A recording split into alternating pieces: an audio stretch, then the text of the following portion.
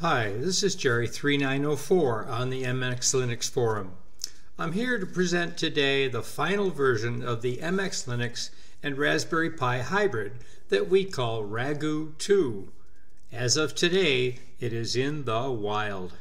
I'm just going to look at big changes in three sections, about 3 minutes apiece, the changes in Fluxbox, the plain changes in OpenBox, and then show you how the official display is looking. We spent a lot of time on that.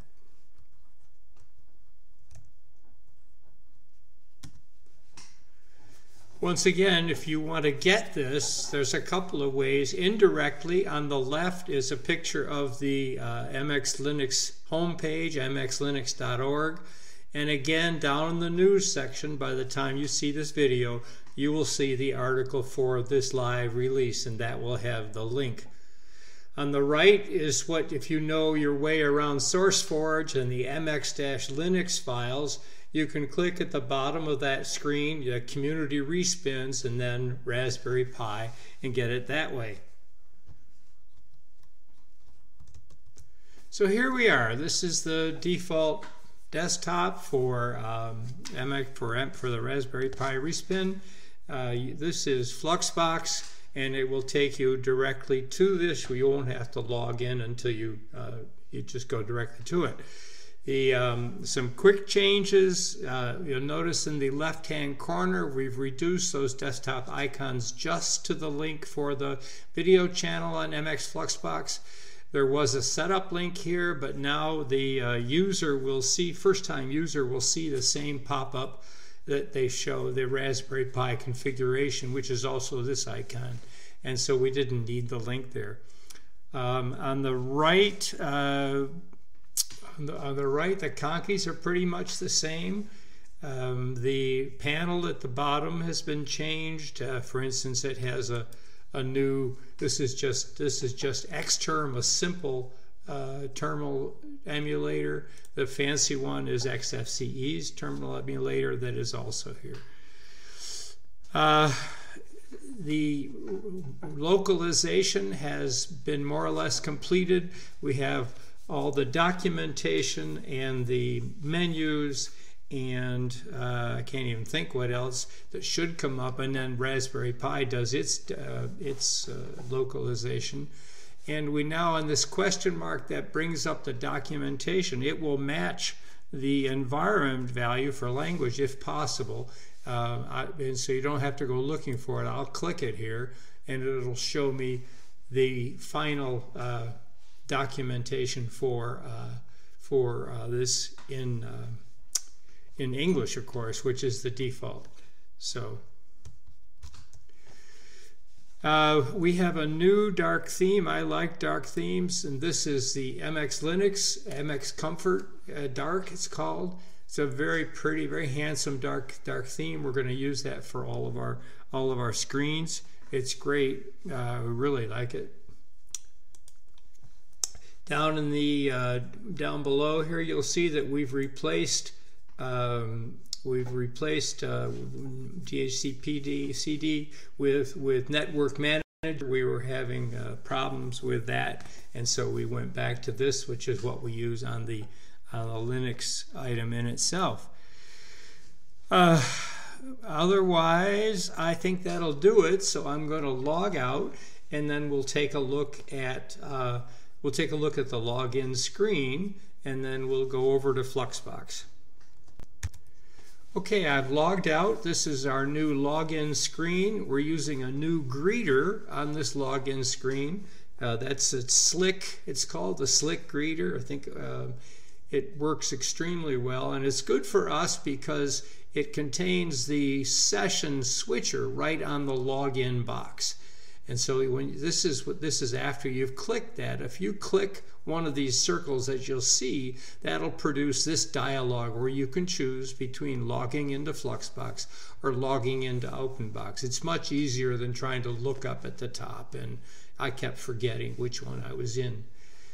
Up in the upper right hand corner, let's quickly look at these. The human figure right here is for assistance.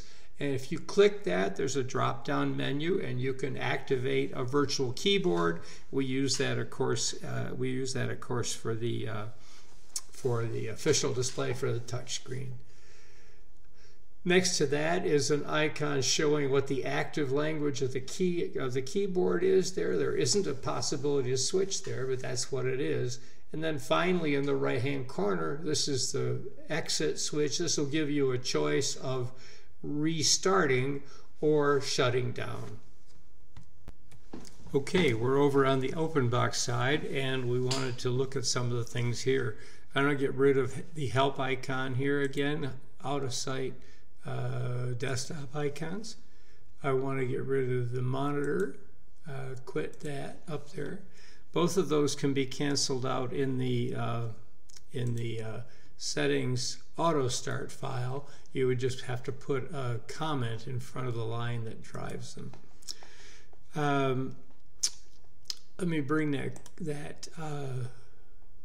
let me bring the monitor back up for a second.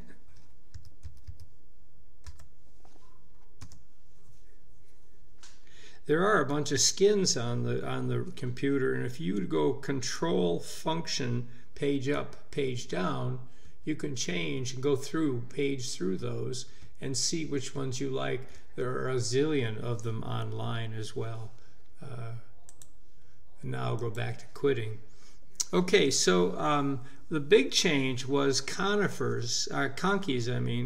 with the Leaps video commentary for a review that he did of the beta. There was a lot of very useful comments, and some of them were around the fact that Conkey wasn't working right over here. And so we fixed that, and to make it more visible, let's change the wallpaper. Something nice and bright. This will do it.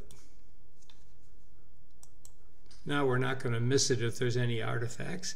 So let's open up Conkey Manager again, Conkey, and we'll pick a couple of these to see what happens. There's that nice patch one that's got real nice icons. Elementary, which is basic but nice. Oops, I hit 2 by mistake. Huh. Went crazy. And Flare, which is also one that I like. They're all working just fine, and they adjust, and so we took care of that. By the way, the gear icons up here, this is the dark theme, so it doesn't show as well, but transparency is governed on a tab there, and you can change. It had to be pseudo-transparent, but it was on transparent, so you can change it here. You can obviously also change where it is on the screen. All right, it's enough of that. I don't think I want to see that anymore.